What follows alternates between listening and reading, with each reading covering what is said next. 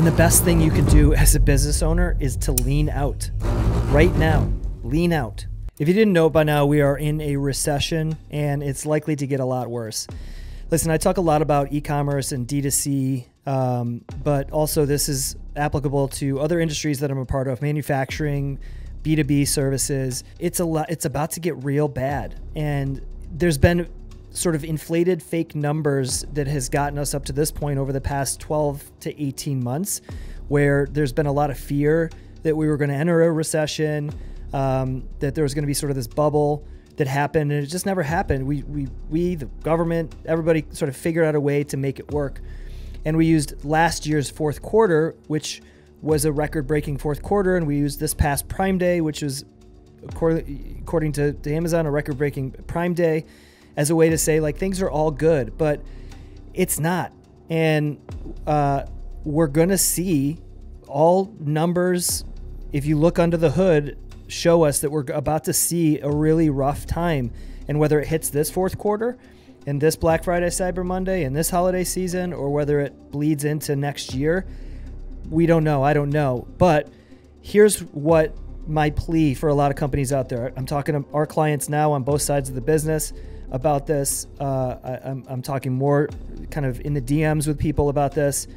But we learned some lessons at the end of last year in certain industries where we can't rely on the things that got us through the 2021, 2022, even 2023 and beginning of 2024. You run a D2C company, you can't rely on Meta to grow your business, let alone make it profitable.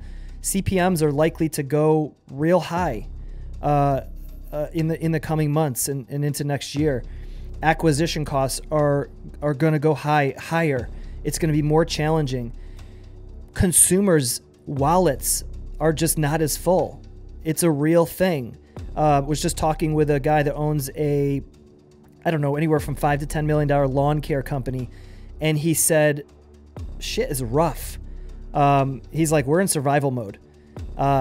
People are cutting costs. They're cutting expenses. And he's like, I fear that this is just the beginning. What am I going to do? You know, I have a people, machinery, high kind of OpEx business, and I don't know what to do. And I just said, listen, I get it. You know, I'm in an industry where it's all related. It's all driven by people, and not only my own people servicing our clients, but also the people who are buying our clients' products and services. And those people just are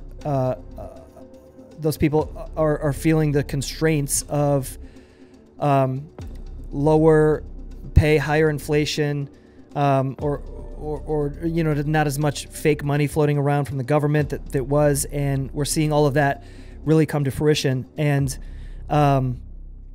And the best thing you can do as a business owner is to lean out. Right now, lean out. Don't expect that you're going to power through and you're just going to grow and your customers are going to keep buying, because they're not. And the only way you can really survive is to lean out now. Unfortunately, most business owners have to look at your staff, reduce where possible, look at your software, get rid of the licenses that you don't need. Look at the efforts that you're doing to do things like, I hate to say it, but like building your personal brand on the company's dollar. You have to be careful with things like that, right? Founder-led marketing, all that stuff. It works. It's great. It brings in new business. It does. It does it for me as well. But you have to be careful spending, $2,000, $3,000, $4,000, $5,000 a month on building your personal brand on your company's dollar, when that's money that you could be putting into savings and working existing customers to work out longer term contracts with them now for a reduced pay. All the things that can get you through the next 12 to 18 months, at least, of what's likely going to be a really rough time for businesses in most sectors. So leaning out is one way. The next way is start to invest in opportunities that can provide more cost-efficient growth. Listen, I'm biased, of course, but when you look at how to use the same or less ad budget, let's call it $100,000 a month, just for round numbers, how can you use that $100,000 a month to get more out of it? Pay attention to your website and your conversion rates.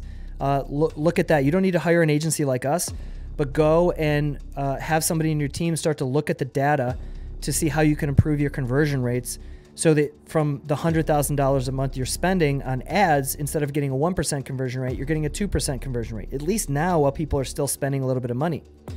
Then invest in your retention to increase your lifetime value. Email marketing, SMS, calling your customers, talking with them, seeing how they're doing, getting data that way, and trying to extend and stretch out that dollar you're spending on Meta or Google or wherever you're acquiring your customers, and getting more out of it, thus making you more profitable. Then take that cash over the next 3 to 6 months, depending on how things go, and save it. Save the nest egg for when you will, without a doubt, need it. So by leaning out your existing team and your existing OpEx, operating expenses, software, unnecessary things you're paying for now, by leaning that out, you've carved out more profit that you can stash away. And by investing in more profitable use of your ad spend, using conversion rate optimization, using retention, and increasing that lifetime value, and then again stashing that additional money and cash away. Use your P&L and your budgeting to figure out how much that's going to be. Stash that away to prepare for the storm that is coming. And then finally, what I would suggest that e-com consumer companies do, and even B2B and other more blue collar businesses, is pay attention to what does well in a stressed economy, or a recessed economy rather. We're entering the, and I can't take credit for this, I just saw this on Twitter. We're entering the dollar store and Gucci era. That means that the dollar store and the cheap businesses are going to thrive. And the luxury goods brands like Gucci, they're going to thrive. But everything in the middle is going to really struggle. So if you're offering a service to a company, try to go for the luxury companies. If you're offering a service to a customer or a consumer or a product, try to go for luxury. It's not always easy, it's not always possible, but try to go towards that wealthier person because they're less likely to be impacted by a recession, okay? On the flip side, if you're more towards the lower end of the, if it's more towards the lower end of the price scale, your products, your services, then rather than discounting, I mean, you can discount, right? You can. If you're already headed that way, you could probably discount without hurting your brand much. So you may want to start to offer discounts for longer term contracts if that's next year's lawn care, or pay up front.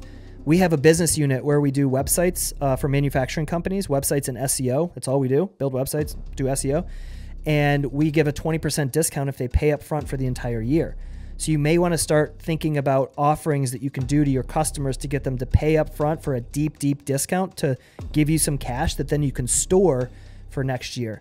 But this is my plea for all of you to start paying attention. And the worst case scenario for you, if you do all of this, is that we don't actually hit a deep recession or depression and doesn't get that bad. And here you've got this nest egg and you've got a super lean, profitable business, which now you can build a foundation on. Best case scenario, which is actually a worst case scenario anyways, is that shit does hit the fan. We do enter a deeper recession, and you've got something to help you survive through the next 12 to 18 months because you acted early.